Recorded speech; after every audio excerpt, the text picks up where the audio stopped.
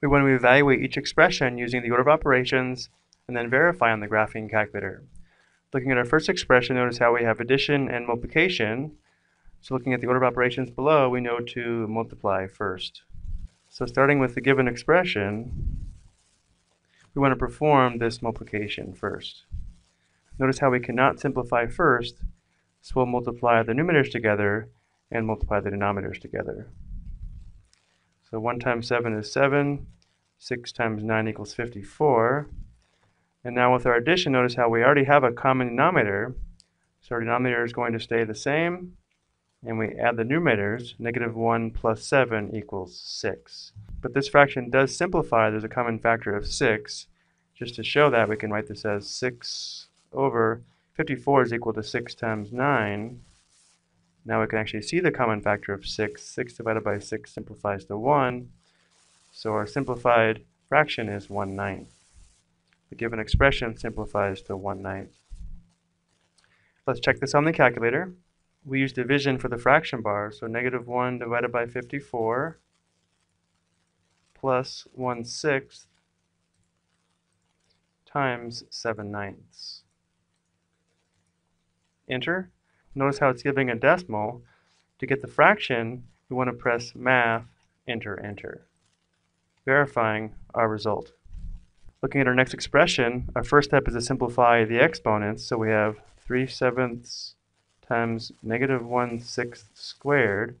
So we want to begin by squaring negative 1/6. Well, negative 1/6 squared equals negative 1/6 times negative 1/6, which is equal to positive 1/36. Or if we wanted to, we could think of this as negative 1/6 squared is equal to negative 1 squared divided by 6 squared, still giving us 1/36. So the given expression is equal to 3/7 times 1/36. But notice how there is a common factor of 3 here. There's 1 3 and 3 and 12 3s and 36. So when we multiply, the numerator is going to be 1 times 1 or 1. The denominator is going to be 7 times 12, which equals 84. So this simplifies to 1/84. On the calculator, we have 3/7 times negative 1/6 in parentheses squared, enter, and math, enter, enter. Again, verifying our result. Looking at our next expression, we first want to simplify inside the parentheses. So if we have 1/2 divided by 2/3 times 1/4 squared, inside the parentheses we have division and multiplication, which have the same priority. So we multiply and divide from left to right. So we'll first perform this division. So this is going to be equal to 1/2. To divide by 2/3, we'll multiply by the reciprocal of 3/2. So times 3/2. Of course, we still have times 1/4. And now that we have just multiplication here, we'll just multiply from left to right. Notice how nothing is going to simplify. So the numerator is going to be 1 times 3 times 1, that's 3. The denominator is going to be 2 times 2 times 4, which is 16. And this is squared. So 3/16 squared is equal to 3/16 times 3/16, which equals 9 over 256. Or we could also think of this as 3 squared over 16 squared, with the same result of 9 over 256.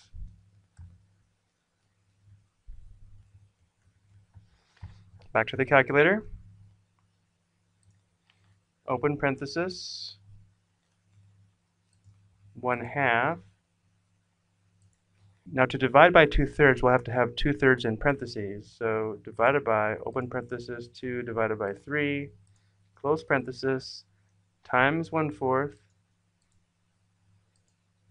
close parenthesis, squared, and enter.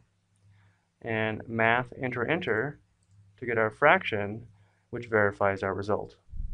And now for the last expression, notice how we have an expression in the numerator and in the denominator, which means we have implied parentheses around the numerator and the denominator. So we'll simplify the numerator and denominator separately.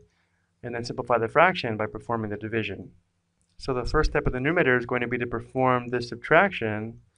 The first step in the denominator is going to be perform the subtraction here inside the innermost parentheses.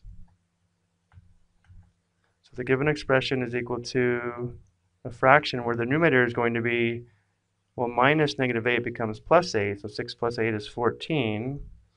In our denominator we have 7 minus, and then 2 minus 5 is negative 3, so we have negative 3 squared. Continuing to simplify the denominator, negative 3 squared is equal to negative 3 times negative 3 or positive 9. So we have 14 divided by, we have 7 minus 9. Still simplifying the denominator, 7 minus 9 is equal to negative 2. So 14 divided by negative 2, which equals negative 7. So all this simplifies to negative 7. Let's go ahead and check this. So open parenthesis, and then we have 6 minus, in parentheses, negative 8. Notice how we have 2 closed parentheses here. And then divided by, open parenthesis, 7 minus, in parentheses, 2 minus 5. This is squared. And now we need another closed parenthesis here, and enter, verifying the result. I hope you found this helpful.